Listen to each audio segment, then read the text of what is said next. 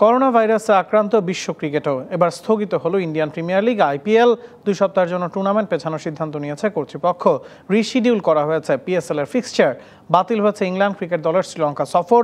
স্থগিত হতে যাচ্ছে বাংলাদেশের পাকিস্তান সফরও।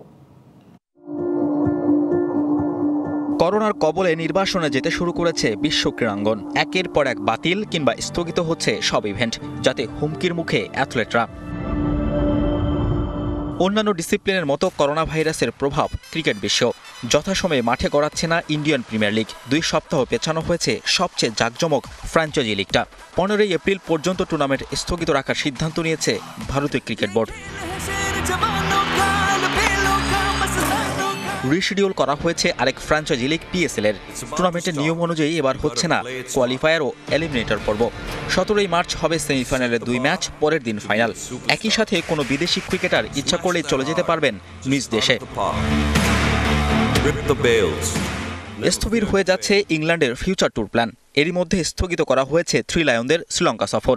ওয়েস্ট ইন্ডিজের বিপক্ষে হোম সিরিজ নিয়েও দেখা দিয়েছে শঙ্কা। বাতিল হয়ে গেছে অস্ট্রেলিয়া নারী দলের দক্ষিণ আফ্রিকা সফর। শঙ্কা তৈরি হয়েছে বাংলাদেশ পাকিস্তান সিরিজ নিয়েও। স্থগিত হতে চলেছে একটি করে ওয়ানডে ও টেস্ট খেলতে টাইগারদের করাচি সফর।